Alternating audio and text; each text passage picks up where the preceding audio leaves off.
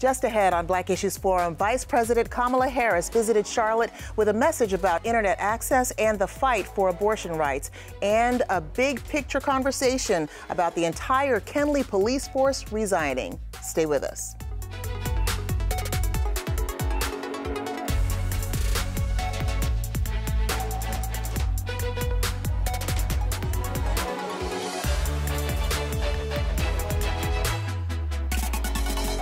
Welcome to Black Issues Forum. I'm Deborah Holt Noel.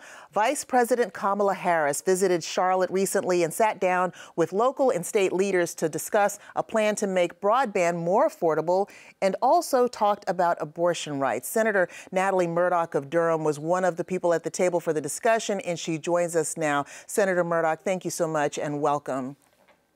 Hi, Deb. How are you today? Doing great. I hope you are as well. First, tell us about the Affordable Connectivity Program that the Vice President talked about and what that's going to mean for North Carolinians.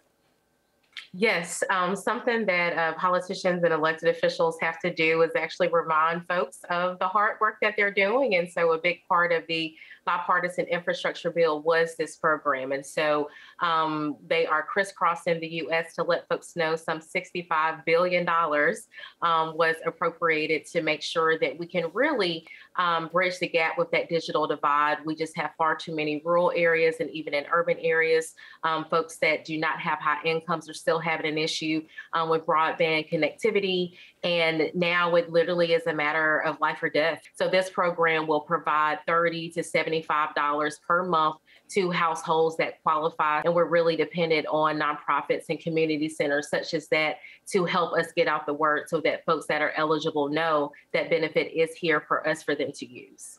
And will that be starting soon? Is that available right now? Yes, it is available now. It is administered by the FCC here in North Carolina, the Division of Information Technology. They were also there along with their secretary. They are doing a lot of work to get the word out. As legislators, we are letting our constituents know that this is a service to them, because we know these internet bills are very high. So the concept was it's difficult to get those bills down, but if we can at least say we'll provide a $30 to $75 credit per month to get those internet bills down so that you can get better connectivity and higher speeds. One of the most bipartisan things we are doing is providing more funding at the state level to really get more fiber to folks so that we can get those higher speeds in rural areas, along with federal programs. So you will start seeing a lot more work going in on the ground to really physically increase that connectivity to deal with those last mile gaps in coverage of folks that are in really, really rural areas, particularly in the eastern and western parts of the state. So important. And the Vice President also wanted to talk about abortion rights and access to that. We know that there are currently 12 states that ban this practice, not including North Carolina, or they impose very tight restrictions. What was the Vice President's message to the group and for North Carolina? Yes, the Vice President knew that North Carolina really is key. We actually met with the Vice President the same week that Georgia put their abortion ban in practice. And so here in North Carolina, that medical procedure does remain safe and legal. So want to begin with that, and it will, at least through the end of the year. And that is why the Vice President was here. She knows that North Carolina and Virginia, we already have records of women traveling from as far as Louisiana to come to North Carolina and Virginia for their services since these bans are starting to be rolled out. And so she was really there to get the feedback of what we're already seeing on the ground. Georgia alone, some 1,500 cases will be transferred to North Carolina. So we are working really, really hard, especially those physicians, all of those facilities. And we also touched on topics such as safety and security. Those clinics are exposed, and we will now unfortunately see protesters that will even come from other parts of the nation. So we also had a conversation at the state level Director for Public Safety to ensure that all of the facilities remain secure. Governor Cooper was there. He has signed an executive order along with President Biden. So we got into a little bit more details of those executive orders that basically say we also don't want to criminalize individuals for coming to our state as well. So we had a very, very robust discussion, and the Vice President let us know that she's doing everything that she can. And we let her know that we thank her and President Biden and the administration for their support with this. Planned Parenthood was also there to share their firsthand observations regarding the influx of people that we have seen coming to North Carolina seeking this care and access. Everyone can't afford to hop on a plane and come to North Carolina and Virginia. So access was a big topic as well. Well, we know that protests continue, and in fact, our own Representative Alma Adams was recently arrested at the Capitol in D.C. while protesting to advocate for abortion rights. So can you share what's next strategically and policy-wise for women and others who are seeking to continue to have this option? We know that there are moves on both sides around abortion rights. And in fact, there are over 150 some odd bills that have been introduced by the GOP that are ready to restrict abortion rights nationwide if the Republicans lose or rather if they win in November. So what's the policy strategy? Yes, right here in North Carolina, the policy strategy is we've got to win. We've got to hold the House and the Senate. We have 2 more years of not only Governor Cooper, but Attorney General Josh Stein. So right here in North Carolina, we have to keep those same numbers, the same for the Supreme Court. If the case ever goes to the state Supreme Court, that needs to hold. But more immediately at the federal level, U.S. Congress is working to codify a right to safe and legal abortion in addition to contraception. That bill just made it out of the House last week. So we're really concerned about them cracking down on contraception and birth control. That is a basic right that every woman and birthing person should have access to. So we've got to get a handle on that and also have policies that make sure that you will not be criminalized for seeking abortion care. But as far as codifying it and to protect the right nationwide, has that train left the station?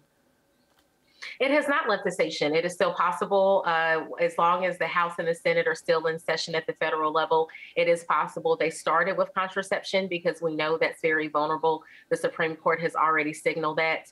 Next, we will work to codify abortion care at the federal level in Congress. Thank you, Senator Murdock. If you'll stick around, I want to continue this discussion and bring a couple of other guests in. The small town of Kenly, North Carolina, garnered national attention recently when it was reported that an entire police force handed in their resignations with the complaint that the city manager had created a hostile working environment. News agencies quickly picked up on the Facebook post by Kenly Police Chief Josh Gibson, who wrote, quote, "I have put in my 2 weeks' notice along with the whole police department. After 21 years of service, the new manager has created an environment I do not feel we can perform our duties and services to the community." He added, "I have loved this community. It has become family and one of my greatest honors to serve." Altogether, 7 people resigned, including Chief Gibson, 4 officers, and 2 town clerks. The city manager at the center of the alleged conflict is Justine Jones, a woman who the city proudly announced on May 11th as its pick among 30 candidates in a national search. Now, following a bonanza of media coverage, the Kenly Town Council has decided to launch an independent investigation. Let's talk about it. Senator Murdock, thank you for staying with us. I want to welcome to the discussion Professor La'Meshia Whittington and Dr. Tyechia Paul, Assistant Professor of Management and Director of the Broadwell Leadership Institute at Fayetteville State University. So pleased to have all 3 of you with us. But I want to continue with you, Senator Murdock. The facts remain to be revealed from the investigation. But as a woman, as a Black woman, when you heard this story, what questions came to mind for you? Yes, it's all very concerning. And I've also studied public administration. Many moons ago, I wanted to be a city or a county manager. So really, really struck a chord with me because it is one of the most difficult jobs that you can have, especially coming out of this pandemic. And I think you said it perfectly. We need more facts. We need more information. Things are really still hearsay at this point. I would like to see more evidence of what this quote unquote hostile work environment was. And this was a very short amount of time. I mean, she was just hired. So I just find it really difficult to believe that you could create such an environment in such a short amount of time, and also to provide additional context. A number of towns nationwide, particularly those under 5,000, are seeing a number of these resignations. And I think it's more connected to the reckoning we've had as far as what it looks like to keep a community safe. I think all police departments are facing more scrutiny. And I think that that probably had something to do with it as well. So I think there's definitely more to the story, but the town manager should hang in there. Read that she has some 16 years of experience. So I think that all the facts should come out before we continue to really attack her. This viral story even ended up in Time magazine. And so that is a lot of scrutiny for someone who's only been on the job for about 2 months. Dr. Paul, what were your thoughts? Well, first tell us a little bit about some of the spaces that you've worked in, your current work at FSU, and then certainly what came to mind when you heard the story. Sure. Thanks so much, Ms. Noel. In my 25 years of professional experience, I actually spent early on in my career several years working in local government in my hometown of Plainfield, New Jersey, working in the mayor's office. And it has a similar structure to Kenly in that there's a mayor, but also a full-time city administrator. I've also spent some years working in brokerage for the firms of T. Rowe Price and Wells Fargo Advisors back when they were Wachovia Securities, and in the legal industry with the firms of Miles and Stockbridge and DLA Piper, where I trained attorneys and their staff members. But I enjoyed teaching so much that after 2 degrees from Morgan State University, I went back for a doctorate from Hampton University in order to transition into academia. So in academia, I've worked for Bowie State University, Hampton University, Barton College, and currently at Fayetteville State University. So when you hear this story, and you teach on human resources and management, when you hear the circumstances of a case like this or a story like this, what comes to mind? So what comes to mind is immediately a sense of familiarity. What Ms. Jones is experiencing in Kenly is not uncommon in the experience of Black female professionals. I do, though, wonder why in 2022 does this team of employees that have decided to exit their employment at Kenly, why do they feel that they can reject a duly selected government official in 2022? This is not 1898. And so that's a bit concerning, but also reminiscent of a very difficult past that we faced in this country. Well, L.A., what can you share with us? Thank you so much for that, Dr. Paul. But L.A., what can you share with us about Johnston County, about Kenly, and the conditions in that community that speak to the presence of what was an all-white police force? Right. So the demography of Kenly is 36% Black, 36% white, 20% Hispanic. So when we talk about an all-white or majority white police department that is actually not representative of the actual population that resides. The population is near 2,000. And so there have been local reports over the years, more recently in response to, of course, this news and the mass exodus of 7 folks. There's still 3 part-time officers there, and they were already understaffed by 5 officers. Let's be very clear what we mean by mass exodus, so we're not engorging the actual reality or the truth of what seems to be internal conflict based on, again, racism, racial discrepancies. And so when we're talking about Kenly itself, some local residents have said that there has been a history of racial profiling. And we see that 3 years ago when the SBI actually launched an investigation into Kenly for falsifying police reports. So there's apparently a history of alleged falsification of police reporting and how they have engaged with the very community in which they are tasked to serve and protect. And so if they have a history of falsifying reports allegedly, then what is the distinction between an alleged false report of a toxic and hostile work environment now against, again, a new town manager that has only been in the job for a month and a half.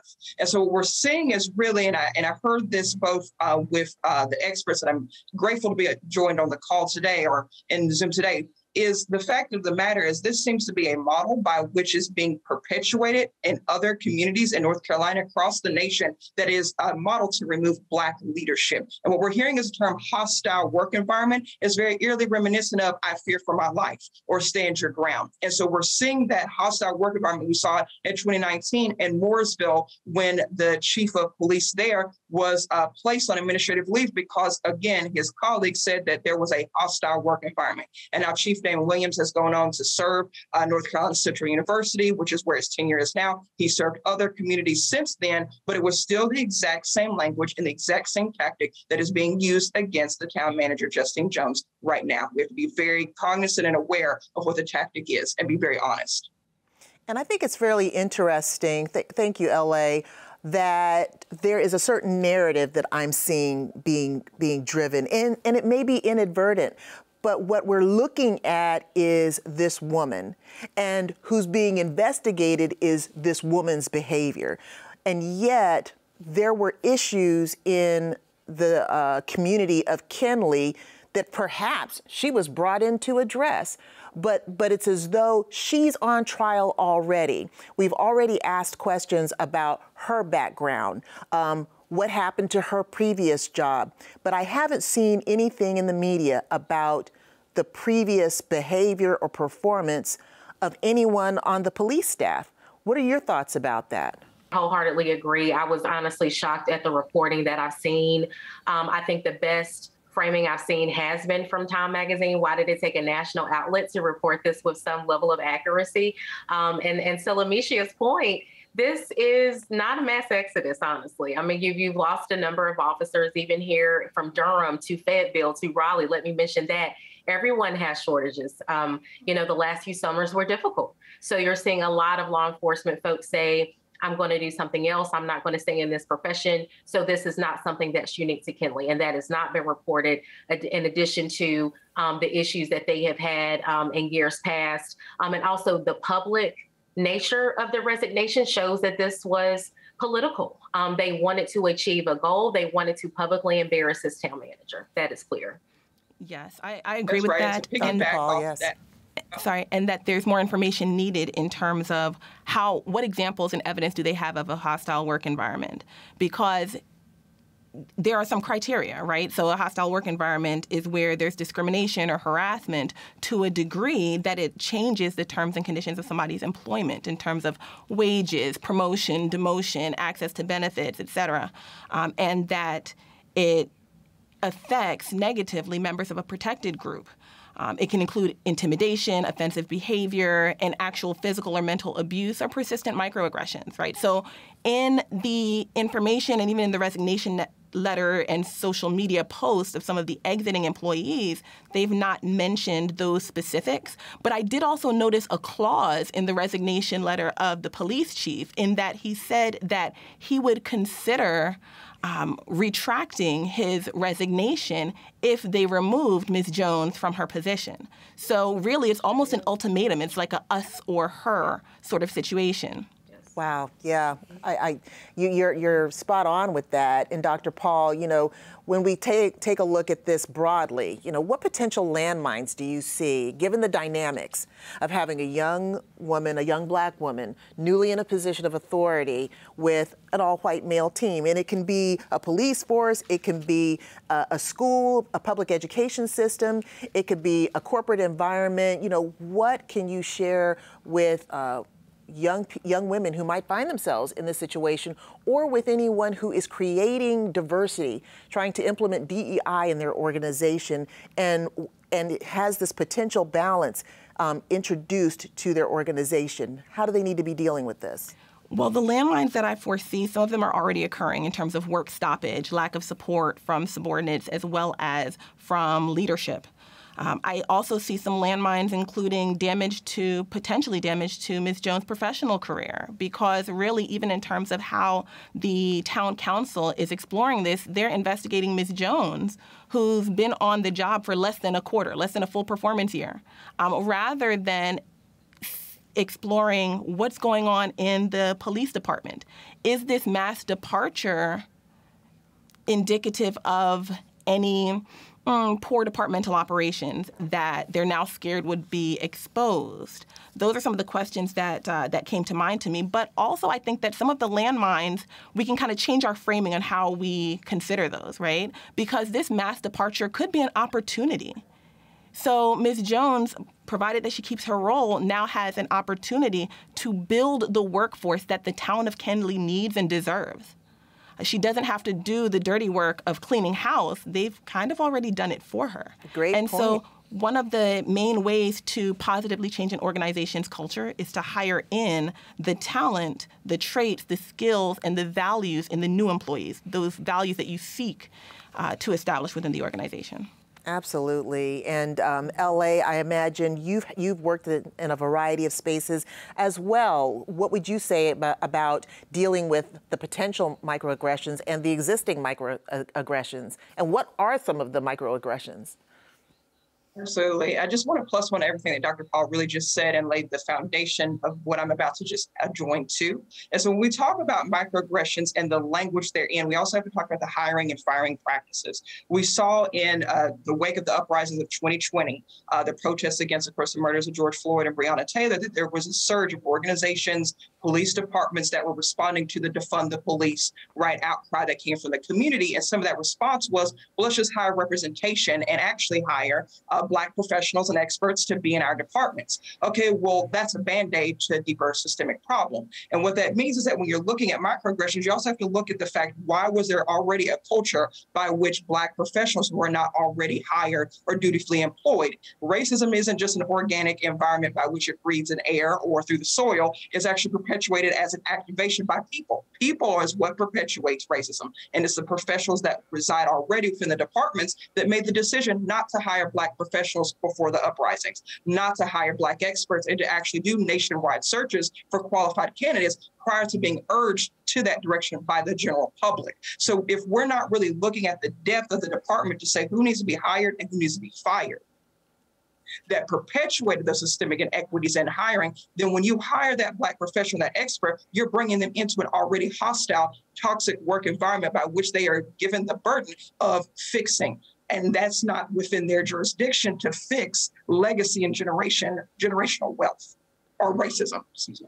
Wow, that's a great point as well. Senator Murdock, you certainly, I would imagine, have had to encounter this in some capacities. Here you are working in politics now, and you have the, yes. You are surrounded by individuals who don't look like you all day long, but you're getting along and you're navigating those waters. What would your advice be to anyone who is in your position to continue to do your job and build networks and not only business relationships, but friendships where you work? It does happen a lot. And I think there are a number of things you can do. You definitely need to have allies. This is something that you cannot do alone. I've worked for a number of local governments across the state of North Carolina. And typically the town manager, the city manager, the city attorney, those were always folks that I reached out to early and often just to ensure that I would have allies that were those top decision makers. But as an elected official, pretty much the same kind of process is what I utilize daily of, treating staff well and documenting things. If you are aware of something, you do have to have a record of it. As we've mentioned today, we haven't seen any record of a hostile work environment that they speak of. And so in the event that there is an incident, you need to have a clear record of how you recall that situation to have unfolded so that if it does unfortunately escalate into something legal, you do have those records, and just really leading with integrity, leading with class, because unfortunately, as a Black woman, you are more likely to be attacked. And so you really have to have all of your ducks in a row and to not overtly give someone a reason to complain about your leadership or your management style. But unfortunately, it is a sign of the times. And I think the doctor said it perfectly. They can utilize this as an opportunity to say, let's build the town that we want, the staffing that we want that reflects the culture and values, and hiring really, really key people that will also support you and have your back is another strategy that is also very helpful. Thank you. Dr. Paul, I'm going to give you what might be the last word in terms of advice to young people who are entering the workforce and might find themselves in this position. Advice that I would give to young people is in part similar to what we've been taught growing up. You have to be twice as good to be seen as equal. But even sometimes that won't prevent the microaggressions from occurring. So what I would say is, as Senator Murdock mentioned, document when they occur. Be prepared to advocate for oneself and to establish relationships with one's allies. And also to know what's out there for you, know what you're up against. We operate in a professional environment where the wage gap still persists, where Black women are historically undervalued, undercompensated, despite being the most educated segment of the U.S. population, with literally 10% of Black women in the U.S. pursuing college degrees at the undergraduate and graduate level right now. Dr. Tyechia Paul, thank you so much for that advice. La'Meshia Whittington, thank you. And Senator Natalie Murdock, we appreciate all three of you for being here today. Thanks so much. Thank you. It's a pleasure. I want to thank all of our guests for joining us today, and we invite you to engage with us on Twitter or Instagram using the hashtag Black Issues Forum. You can also find our full episodes on pbsnc.org/Black Issues Forum, or listen at any time on Apple iTunes, Spotify, or Google Podcasts. For Black Issues Forum, I'm Deborah Holt Noel. Thanks for watching.